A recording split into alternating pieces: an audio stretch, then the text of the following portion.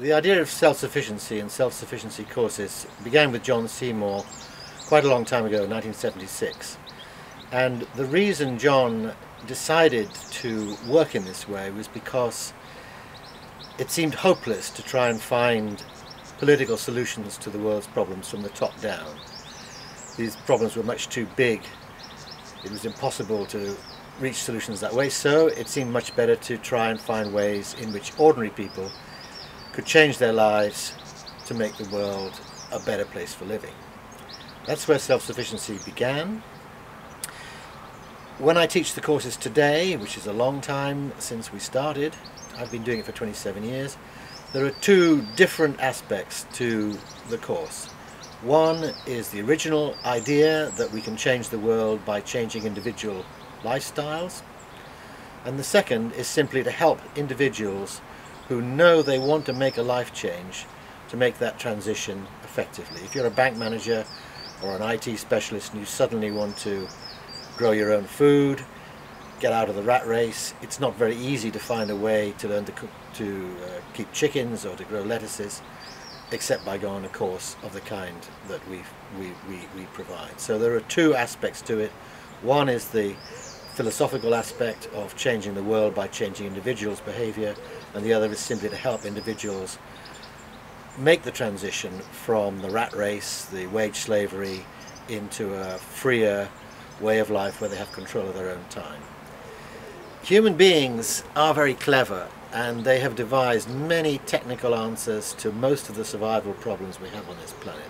We have all the resources we need, we have all the techniques we need to live wonderful lives.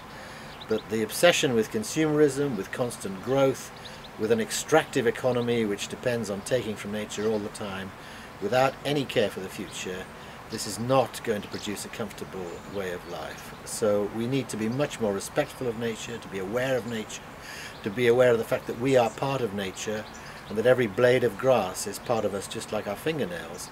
Until we reach that level of spiritual awareness, humanity is going to have a very rough ride.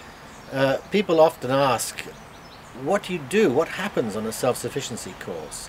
And this is not an easy question to answer. We found from the very beginning that we wanted people to have some direct experience, not just of growing plants or harvesting fruit, but of the way we live and the values that we have. And this includes the walks we go on, the picnics we have, the music we play, the people we meet, the games we play, the way we live.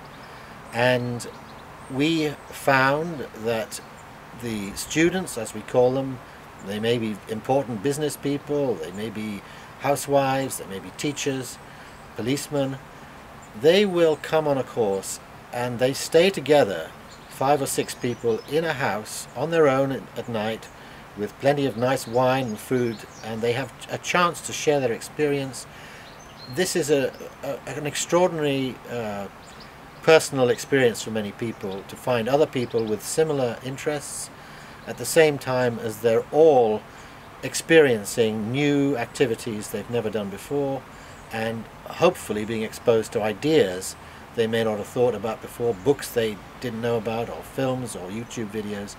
So there's a huge range of new things people are exposed to on our courses, which together can make it a really extraordinary life-changing experience for them, and each person will take away a different thing from each course. Many of our students make lifetime friends with the other students they meet on our courses. It's difficult to put into words, really, this human experience, this hands-on experience of being involved with a different way of life for 6 whole days.